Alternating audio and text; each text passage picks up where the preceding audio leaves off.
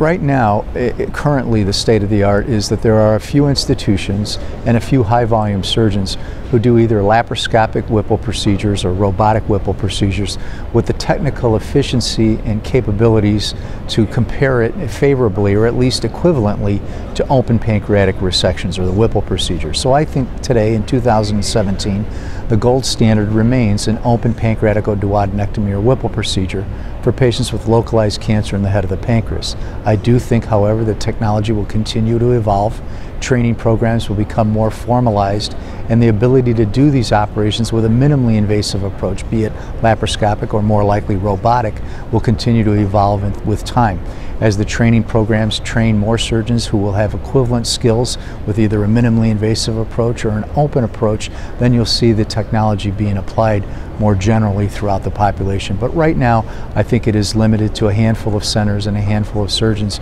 who really do the operation with the equivalent technical demands that you would expect of an open procedure. In 10 years, I think that number will continue to grow.